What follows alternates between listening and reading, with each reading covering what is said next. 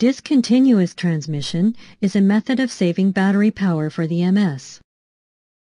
MS with the DTX function detects the input voice and turns the transmitter on only while voice is present. When there is no voice input, the transmitter is turned off. When the MS detects that speech is absent during the conversation, it sends out a signal called post to report a transmission output state off for the TCH. Conversely, when the MS detects that speech is present again, it sends out a signal called pre to report the transmission output state on for the TCH. The post signal incorporates background noise information from the MS, which enables the BTS to generate background noise. This ensures that the other subscriber on the call hears something and does not think that the mobile subscriber has ended the call. The MS transmits the post signal periodically during a speech pause to enable the BTS to update the background noise.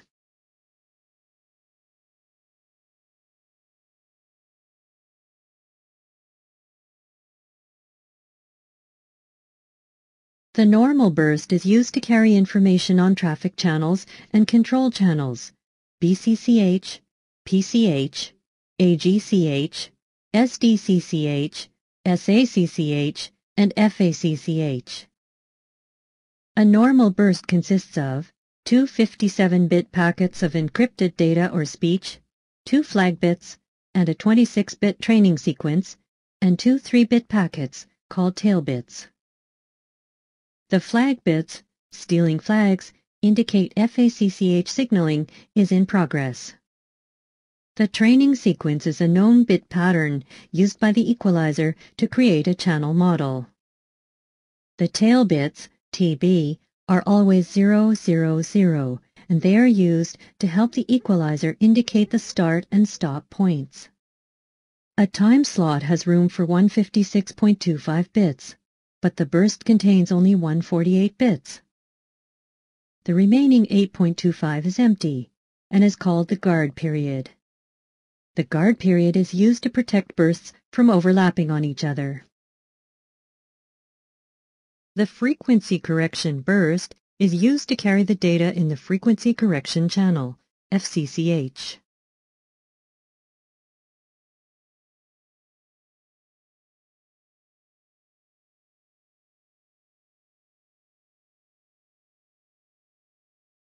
The location-based services, LBS function, is based on the Mobile Positioning System, MPSG, which delivers the location coordinates of the handsets. The position can be used to provide mobile subscribers with information and services that take advantage of the given geographical location. LBS work with all GSM handsets, enabling mobile operators to reach a mass market immediately. LBS provides a complete positioning portfolio, with components based on the latest standard interfaces and protocols. Cell Global Identity and Timing Advance and Assisted Global Positioning System, AGPS, are the two positioning methods that are supported. MPSG consists of the Serving Mobile Positioning Center, SMPC, the Gateway Mobile Positioning Center, GMPC, and network features in the form of software extensions for the MSC VLR, HLR, and BSC.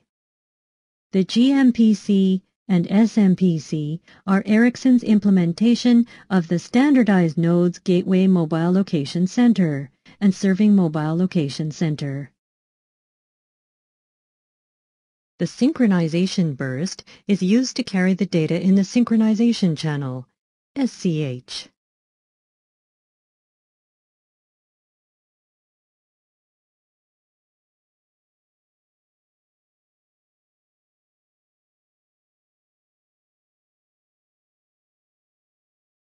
The access burst is used to carry data in the random access channel, RACH.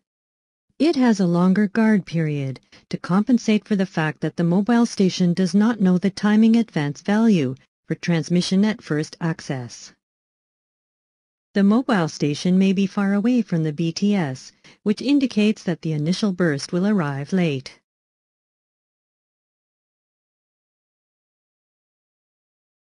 A dummy burst carries no information and is sent from the BTS on time slots that are carrying no traffic but providing carrier filling. The format is similar to the normal burst, except without flag bits.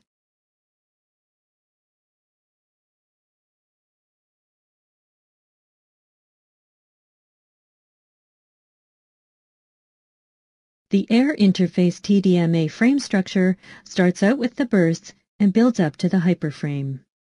Signal strength measurements are performed in both the idle mode and in the active mode.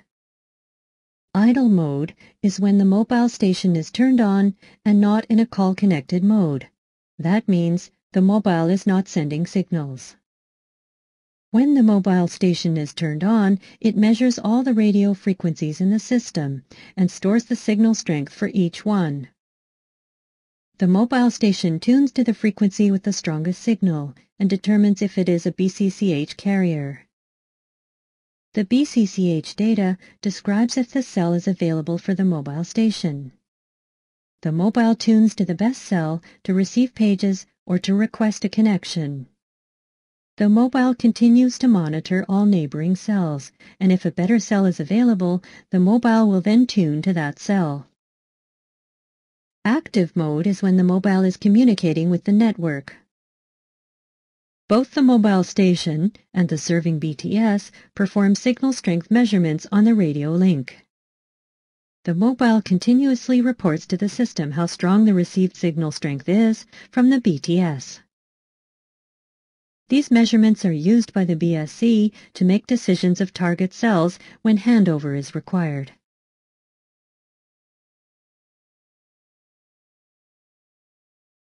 The structure of the downlink and the uplink is identical. The only difference is an offset in time. TS2 on the downlink does not occur at the same time as TS2 on the uplink. The offset is 3 time slots. This means that the mobile does not have to transmit and receive at the same time.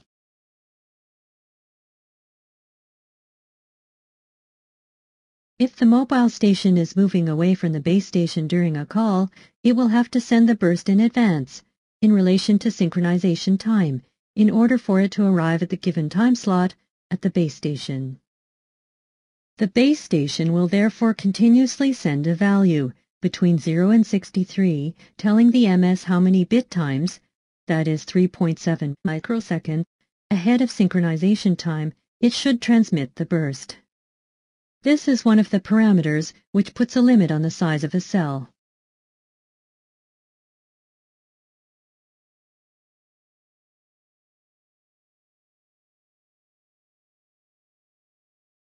Frequency hopping occurs when the radio frequency of the physical channel for a conversation is changed at periodic intervals. Frequency hopping can be categorized as a tool to decrease the impact of interference. 2 distinct types of frequency hopping are implemented in the RBS 2000, synthesizer hopping and baseband hopping. Synthesizer hopping is the process of tuning a transmitter's output frequency to a designated channel, sending the burst of information, and then retuning the transmitter's output frequency to the next channel, and repeating the process. Baseband hopping is the process of tuning multiple transmitters to designated output frequency channels. Each burst of information would be sent out by one of the transmitters, and then the next burst is directed towards a transmitter that is tuned to a different output frequency, repeating the process.